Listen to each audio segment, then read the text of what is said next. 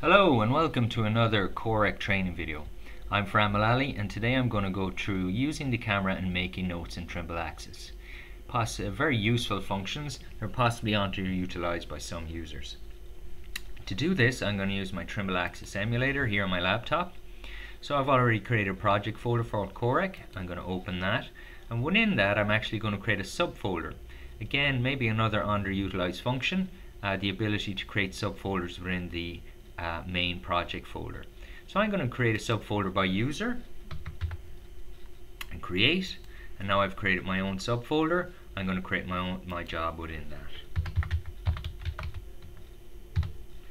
Okay, so I'm happy with everything else. My coordinate system, my feature library are loading, and what I'm going to do now is I'm just going to get my emulator going so I can replicate using a GNSS with my emulator. So the idea here is that I'm going to measure something, and then I'm going to take a photograph or a number of photographs and associate that photograph to the point, and then also maybe I'm going to make a field note about the point as well.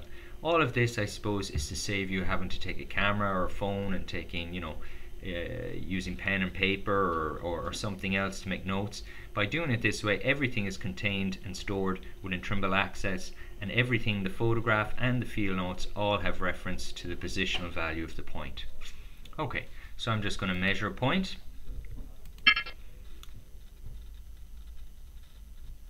And what I'll do for this example might be something that happens nearly every day to surveyors, is that you come across something in the field that isn't in your feature library. So in this case, I've come across a Trimble. And again, because it's not in the feature library, and person processing or yourself later on may not remember or recall what a Trimble was, useful to take a photograph that you can use yourself or that you can share with someone who might be doing the processing, or end user, or whoever is using your data later on. So I'm going to store this point as a Trimble. I'm going to pin in my pole height, enter, and measure. Okay. Observation so now I've stored stored. that point. What I might want to do is take a photograph. Okay, so to do that, there is a formal way, but I just want to show you as well what can be useful. If you like, getting the camera as one of your function keys, a quick key, is very useful. Now I can't actually show you that on my emulator, but I can show you how it's done with any other function, and then you'll be able to do it yourself with your camera. Okay, so if I, for example, wanted to use one of my function keys on my controller for a function, the way to do it is to actually go into the function. So if I go in, say for example, continuous topo, and I'm using that a lot, so I can go into continuous topo, and when you go into a function, you'll see there's this star up the top right. If you press the star, it gives you a couple of options. If I hit favorite, it adds it to my favorite menu, which I'll show you in a minute. If I hit function, now I can pick which function key I want to add that function to, and this makes really useful on the controller, speed up time. In this case, for example, that you could access your camera really quickly. If you hit this, it actually adds it to both or none. So in my case, let's say I wanted that as a function, but if you did want that as favorite, where it would go is, if I hit the menu button here, you see it brings you automatically into your favorites, and you'd find camera then would be in here.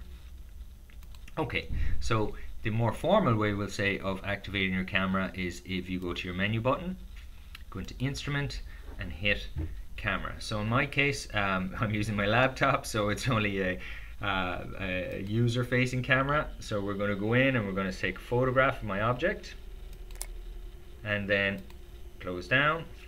And this is something I really like about Trimble Access, okay, is that one, obviously it automatically does this, that it brings up, you can change the image name if you wish. So we'll say that's Trimble, or you could have just left it at IMG. The next photograph would be IMG1, IMG2, and so on.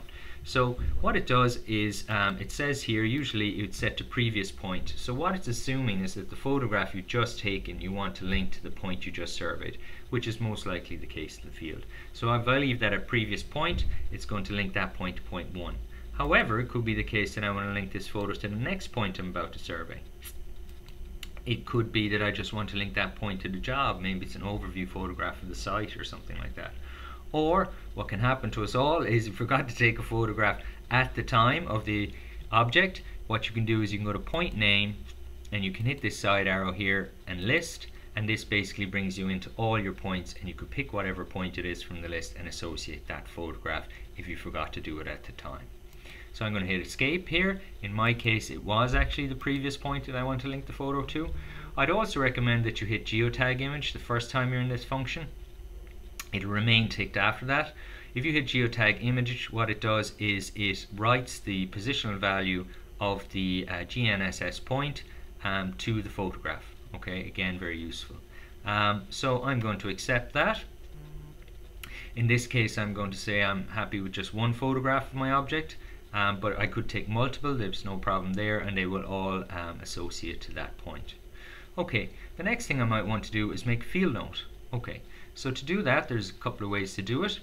The quickest way is just, again, hit your menu button into your favorites and click on key and note. So in here we have a notes field, and I can say whatever field note I want to add. Trimble. Okay, and again, very like the photograph, I think very useful. Down the bottom I have previous and next. So if I hit previous, it's going to link that field note to the point I just surveyed, which again is what I want to do in this case. So I'm going to hit previous here, and that's stored. If I want to see that that has done what I think it has done, what you can do is you can go into your menu button, go into review job, and in review job you can see, yeah, here's point 1, the Trimble, and there's the media file that's associated with it, and if I go in here, here's my field note. Okay, very good. I can also edit my field note in here if I wish. Okay, another thing in the field note is, again, like with the photograph, say you forgot to take the photograph at the time of survey and you want to add the field note afterwards. Well, what you can do again is you can hit on your menu button, go into Point Manager, and in Point Manager, if you scroll across, you'll see there's a note column. If you scroll across your point and click under the note column, then you can get back into your field note and you can add more field notes there or edit them as you wish. So that's another way of also adding field note to a point.